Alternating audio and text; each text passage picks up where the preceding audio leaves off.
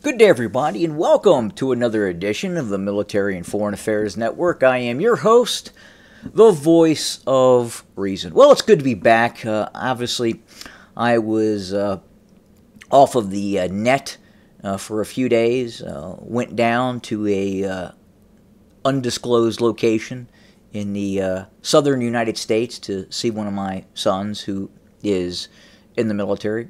Had a great time down there. Enjoyed myself for the few days I was there. Unfortunately, not a lot to do in that particular town, but nonetheless, it was good seeing my son. Now, we are continuing our ongoing coverage of the war between the Russian Federation and Ukraine. Now, today, the major headlines are the following. Russia produces almost 3 times more artillery shells than the U.S. and European nations combined. Russia produces 3 times more artillery shells than U.S. and European countries combined in terms of what they are able to supply to the Ukrainians. Now that's concerning if you are on the Ukrainian side of the equation. So why are the Russians able to produce so much ammunition and munitions for its military? Well, it's very, very simple. The Russians have reached a full-on military industrial capacity centered on the ongoing war. They are fully mobilizing the entire nation, specifically when it comes to the ability to produce armaments. At the start of the conflict, in the Russian defense sector, there were just under 2 million employees. Right now, well after 2 years of fighting, the Russians now employ 3.5 million and growing defense sector employees. Most of their factories are now running round the clock. Round the clock. This is very similar to what we observed in some ways during World War II. The Russians ramp up defense spending, they ramp up defense capacity, they ramp up the mobilization of its populace. Now, we have not seen the full-on mass mobilization of the actual military as of yet. Obviously, if push comes to shove and there is a direct conflict with NATO or the United States, we would very quickly see the Russian military expand at an unprecedented pace, much larger than it is currently now. You would, in fact, see mass mobilization. Now, there is that discussion of the hidden mobilization that is going on in Russia. And obviously, the Russians are expanding their military greatly. But what else are the Russians working on that is progressively outpacing Western nation states?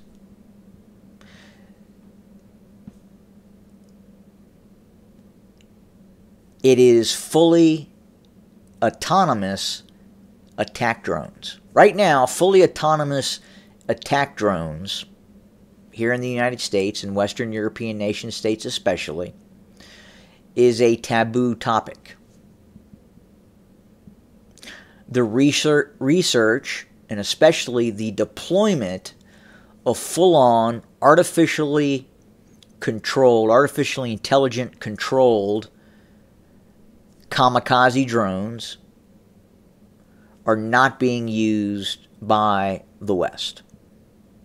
Obviously, there's research that is going on to look at the deployment of these systems. But on the battlefield right now, they're not being used. In Russia, we are seeing these systems being used.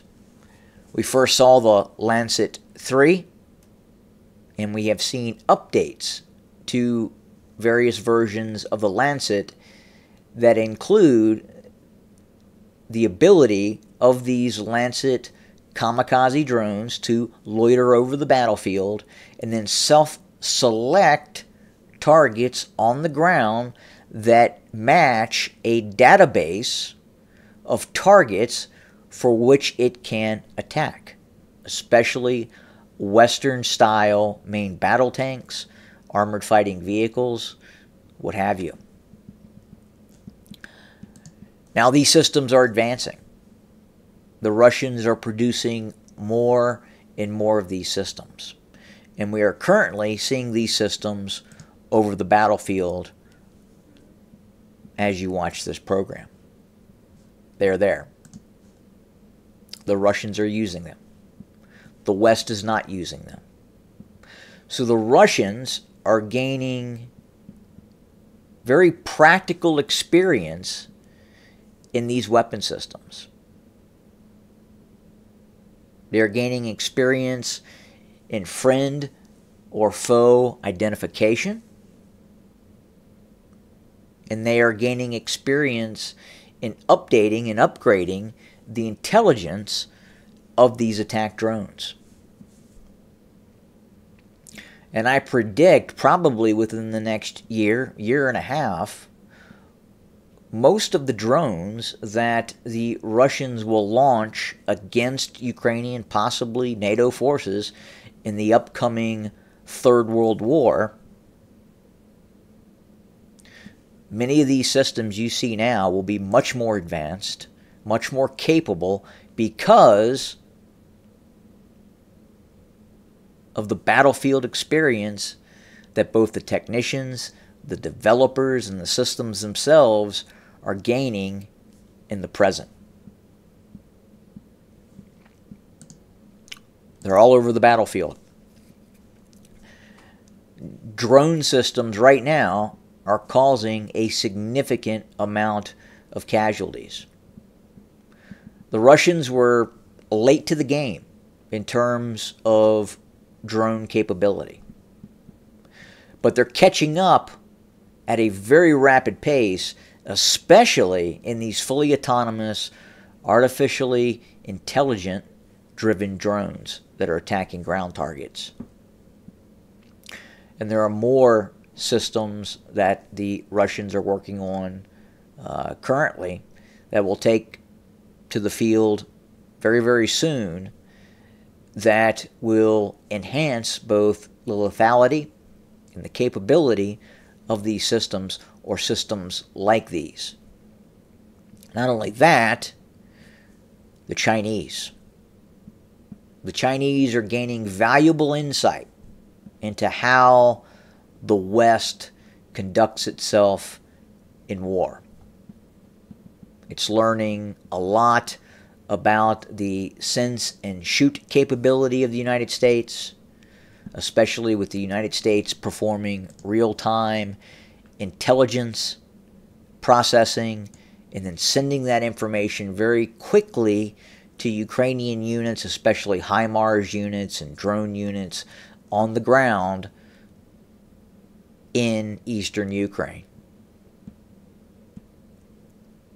Very concerning time we are in right now.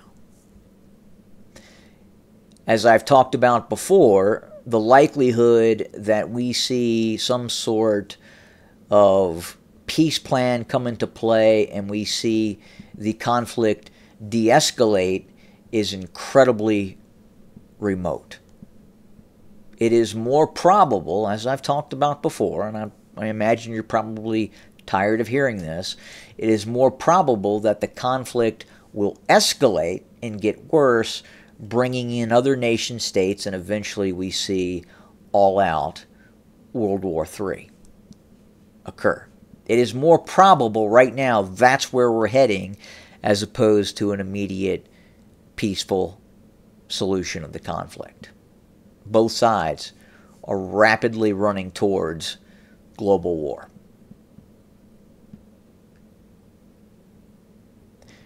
Now again, the production capacity of the Russians, the expansion of the Russian military, we are going to see renewed large-scale offensive operations by the Russians probably very soon.